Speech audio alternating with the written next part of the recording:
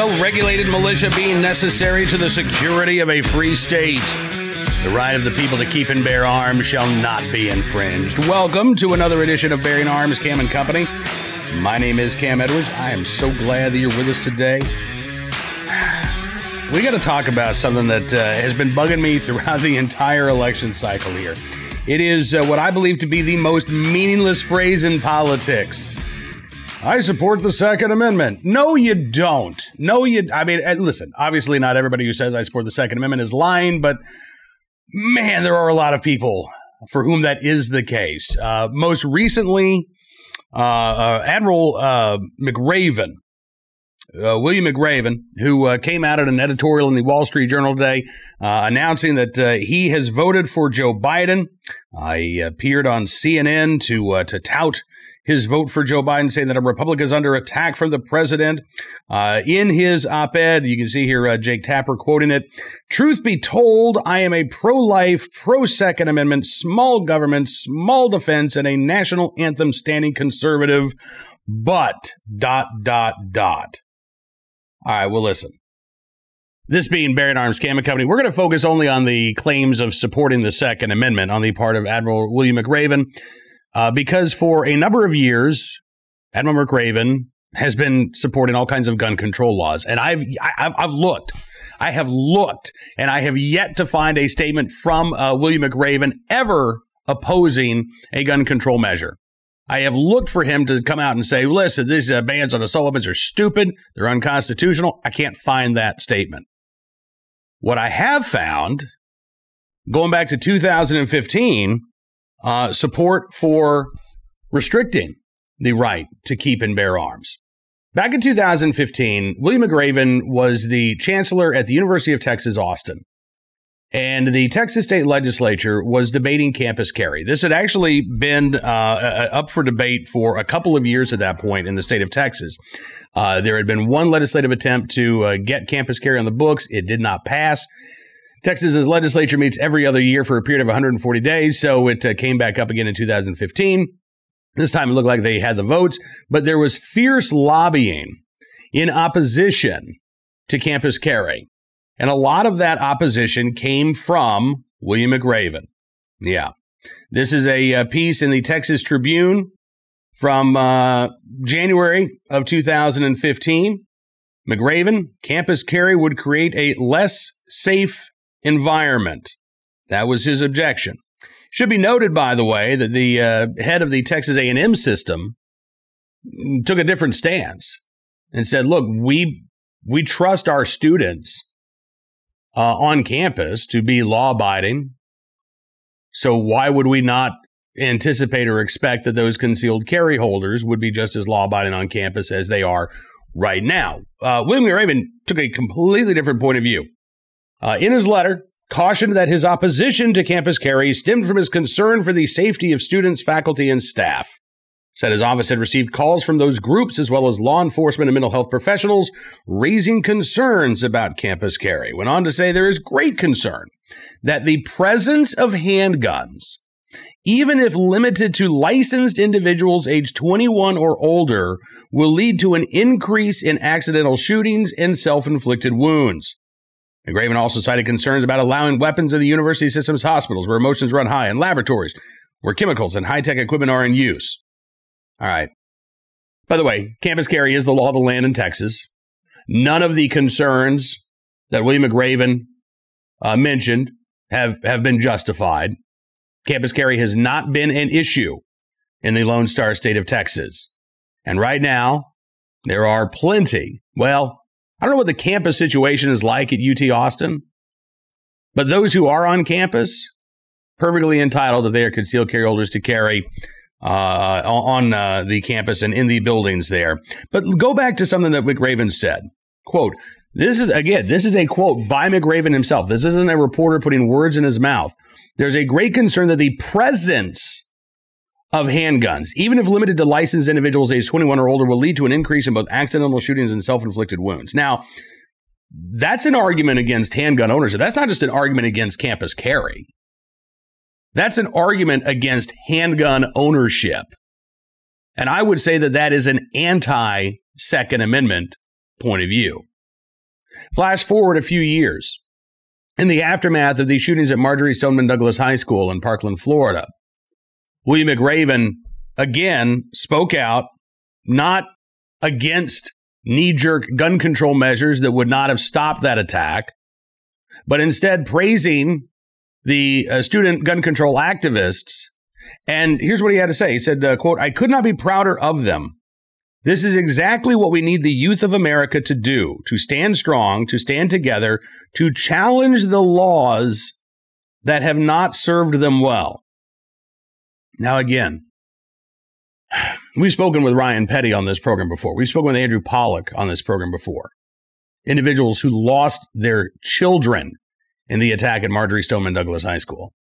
And they have pointed out the failures that led to that attack were not failures of the Second Amendment. They were failures of law enforcement in the school district. There had been plenty of warnings. There had been multiple trips by law enforcement to that assailant's home. There was a report called into the FBI 2 days before the shooting at Marjory Stoneman Douglas High School, warning of an attack.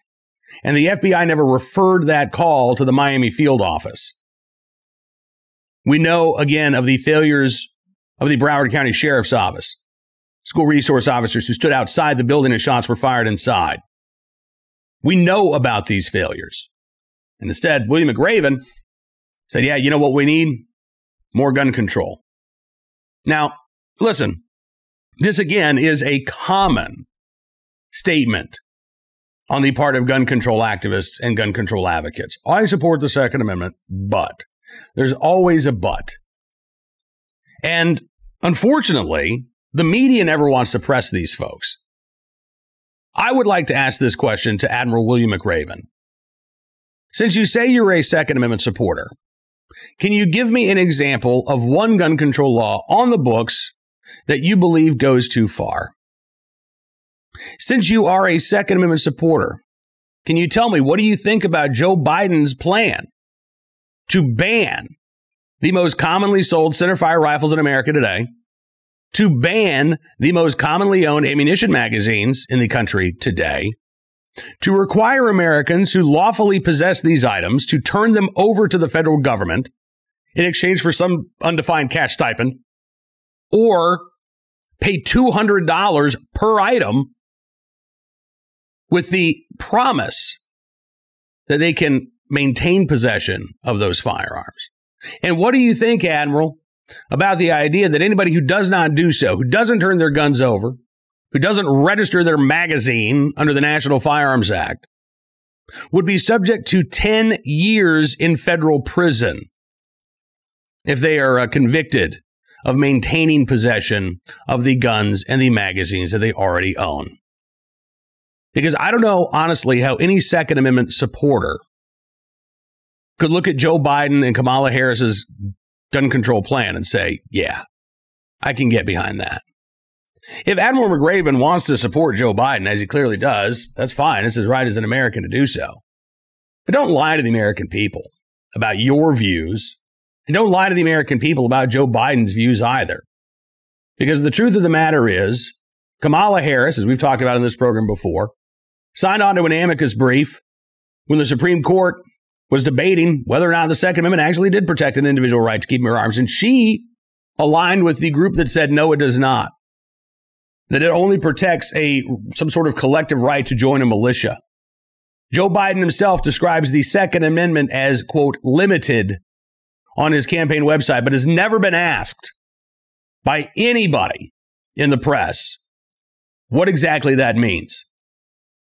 Again, we want honesty from our elected officials. We want them to level with us. I would rather have Joe Biden stand up and tell the American people, look, I really don't think the Second Amendment is a real right. I don't think it's a fundamental right. I don't think it's an individual right. And I don't see it as a barrier to enact my gun control policies. It wouldn't make me vote for him. It might make me respect him a little bit more. And if Admiral William McRaven would say the same thing, I might have a little more respect for him too. I respect his service. I respect his sacrifices in defense of this nation. But I don't respect lying to the American people about what support for the Second Amendment actually looks like. And sadly, I think that's exactly what Admiral William McRaven has done. He's not alone. You got sportsmen and sportswomen for Biden. Yeah, that talk about the Second Amendment as it relates to hunting and sporting, but doesn't mention self-defense. You got all kinds of, Democrats running for office like Mark Kelly, co-founder of the gun control group Giffords, proclaiming he too is some sort of Second Amendment supporter. The number one question that any reporter should ask any politician or any campaign surrogate when they say, I support the Second Amendment, but I'm just in favor of these common sense gun safety laws. The very first question that should be asked is, okay, you support the Second Amendment. What's an example of a gun control law that would violate the Second Amendment? That's not a gotcha question. It's not. It's a fair question. But that question will never be asked. Unfortunately, too many members of the media completely uncurious about what the answer might be. And those that aren't curious, I think they know what the answer would be. And they don't want to call attention to the lie, to the emptiness of that phrase. I support the Second Amendment, but. All right. Let's turn our attention now to our good deed of the day, our recidivist report, our armed citizen story. We're going to start with our recidivist report. Speaking of campus carry, case out of South Carolina, where a man has pleaded guilty in connection with a shooting at South Carolina State University. And you're not going to be happy with the sentence that this young man's received. According to the TND.com, 23-year-old Joshua Breon Jarrett Collier pleaded guilty last month to first-degree assault and battery of a high and aggravated nature, as well as carrying a weapon on school property. And he was sentenced by Circuit Judge Ed Dixon under the Youthful Offender Act, though the dude is 23, which last time I checked makes you a grown-ass man. Circuit Judge Ed Dixon sentenced Collier to no more than 3 years in prison and then immediately suspended that prison sentence and substituted 2 years of probation instead. Yeah. September 20th, 2019, a South Carolina State student, a Claflin University student, injured when Collier opened fire near Building K of the Huggins Suites housing complex, which is a co-ed dorm for upperclassmen there at South Carolina State. Again, he shot and wounded 2 students. The shooting stemmed, according to authorities, from an off-campus dispute. And in exchange for shooting 2 people on a college campus, Collier got 2 years probation. Unreal. Unreal. By the way, this was not Collier's first run-in with the law. In May of 2018, Collier had pleaded guilty to first offense, third-degree burglary. A judge sentenced him under the Youthful Offender Act not to exceed 5 years. He did no years in prison. Also in 2018, Orangeburg, South Carolina Department of Public Safety officers charged Collier with possession of a stolen pistol. Yeah, unlawful carrying of a pistol, first-degree possession of a controlled substance. Court records show that he did not appear for scheduled hearings related to those charges, basically ducked out. Prosecutors ultimately dropped those charges, though, when he pleaded guilty to the shooting and was sentenced to probation. There are probably a lot of gun control advocates in South Carolina who are advocating for all kinds of new gun laws. I would say when a man with a previous criminal history can shoot 2 students on the campus of South Carolina State and not only walk away with probation for that case, but have charges dismissed in other weapons cases, we've got a problem with failing to fully enforce the existing laws on the books. We don't have a problem with a lack of gun control laws in the state of South Carolina. But Joshua Breon Jarrett Collier, 23 years of age, still a youthful offender.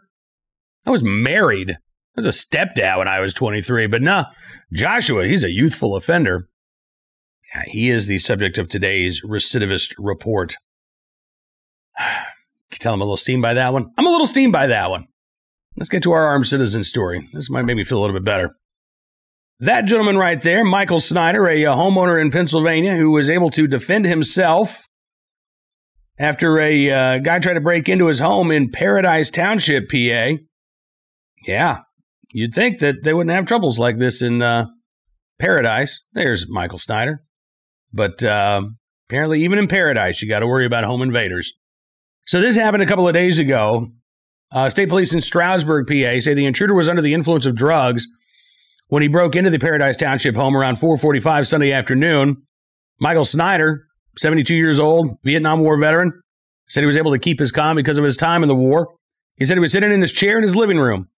He saw a man outside, opened the door to talk to him. He said it didn't make a lot of sense. He said, "Would you please call the police? Please call the police. They're going to kill me." Snyder said, "Okay." State police said 38-year-old Queasy Scarrett of the Bronx was worried that a gang was after him. Michael Snyder said, "Listen, man, just wait outside. I'm going to call 911 for you, but you just wait here." He said, "I called state police, called 911, and I'm talking to them in the garage, and I hear this crash in the house." Yeah, apparently Queasy Scarrett broke through a window into his home. The man didn't get any farther than that. Michael Snyder says, "I had the pistol cocked and ready." And he was standing there in the kitchen. Scarrett held at gunpoint by the 72-year-old Vietnam vet for 10 minutes until state police arrived. He said he was able to keep his composure because of his experience in the war. He said, "When I come under fire, how will I react? Will it scare me to death? Will I be able to react? But yes, experience helps." He says, "I was so happy yesterday I did not have to pull the trigger. I don't want to do that." No gun owner I know wakes up in the morning and thinks to themselves, "Man, I hope today is the day that I get to defend my life with my firearm." I know that gun control advocates like to assume that that's, how gun owners are, but I've yet to meet one person who's really been enthused about the prospect of somebody breaking into their home and threatening their life. I know plenty of people who own a firearm because if that ever happens, they want to be able to protect themselves. But the idea of, waking up in the morning and saying, "Man, I hope today's the day I get to use my gun against somebody." That's like waking up and saying, "I hope today's the day my kitchen catches on fire and I get to use that fire extinguisher." "I hope today's the day tree falls on my house. I get to see how my homeowner's insurance policy works." No.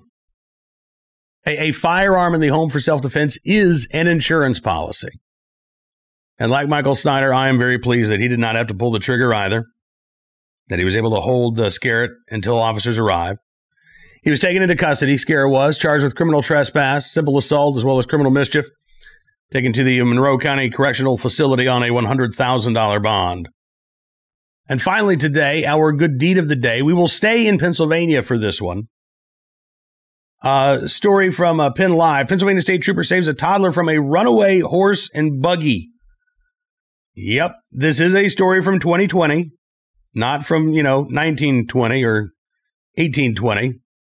Happened in Marionville, Pennsylvania, where a state trooper saved a 3-year-old girl who was alone in a buggy when the attached horse started running. Trooper jumped into action to save the little Amish girl during an incident that happened in Marionville, which is in Forest County. Something had frightened the horse, prompted it to take off at a full gallop, with the toddler still inside the buggy, which nearly tipped over. Trooper, though, able to stop the buggy, rescue the little girl. She is safe and sound. I'm glad to see that. We have over the past couple of years, we've actually had a number of Amish families move into the Farmville, Virginia area from the Lancaster, PA area, also from Ohio. So I've become somewhat accustomed to seeing the horse and buggies on the road, seeing them parked at the grocery store.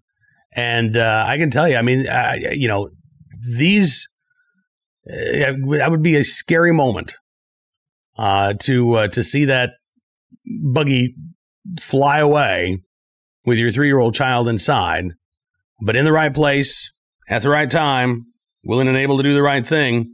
That Pennsylvania State Police trooper, whose name, by the way, not released publicly, but whoever that trooper was, we thank you for your very good deed. Now, that is about all the time we've got for you on this edition of Bearing Arms Cam & Company. I want to thank you for being a part of the program as well. 2 weeks until Election Day. And every day between now and then, I would encourage you as a Second Amendment supporter to do what you can to be engaged, to be involved, not only in the presidential election, but at the federal level in terms of, congressional races. If you've got a Senate race where you live, you might have state legislative races. You may have local issues that are coming up. Now is not the time to be on the couch. Now is not the time to think to yourself, well, my vote doesn't really matter and my voice doesn't really matter. I can tell you it absolutely does. There are going to be so many close races. I mean, we've got, battleground polls in a number of states showing it neck and neck between Donald Trump and Joe Biden. We've got congressional races where Michael Bloomberg is now pouring millions more dollars to try to ensure that there is an anti-gun U.S. Senate. Same with state legislative races. We wrote about this at Bearing Arms yesterday, where Michael Bloomberg dumping in about $5 million into 6 states, specifically targeting state legislative races, because he wants to flip the Texas State House. He wants to flip the Iowa legislature. He wants to make inroads in North Carolina. Basically wants to do to these states what gun control advocates were able to do in Virginia in 2019. To turn a pro-gun legislative body into an anti-gun tool of gun control activists. And I can tell you, if they're successful in doing so, they're not going to wait until 2021 or 2022 to start passing their local gun control laws. They will work almost immediately. That was the top priority in Virginia when Democrats took control of the state legislature in 2019. And it will be a top goal of any anti-gun lawmaker who's elected with the help of Michael Bloomberg on November the 3rd. So again, if you're a Second Amendment supporter, we've got a lot of work to do in the last 2 weeks. If you're looking for somewhere, some sort of guidance to help you, to help direct you, I will remind you again, NRA ILA has their Political Victory Fund. Second Amendment Foundation has their Second Amendment First Responders. You can find out more about those organizations, NRAPVF.org and SAF.org. All right. We will be back tomorrow with more of the latest Second Amendment news from across the nation. Until then, don't forget, you can subscribe to Town Hall Media on YouTube. That way you'll never miss a program. You can also subscribe to Bearing Arms Cam & Company on Apple Podcasts, Spotify, Stitcher, SoundCloud, the normal podcasting platforms. You'll find us there. Townhall.com's podcast page as well. Have a great rest of your 2A Tuesday. We'll see you back here tomorrow. Until then, be well, be safe, be free. And we'll see you soon with another edition of Bearing Arms Cam & Company.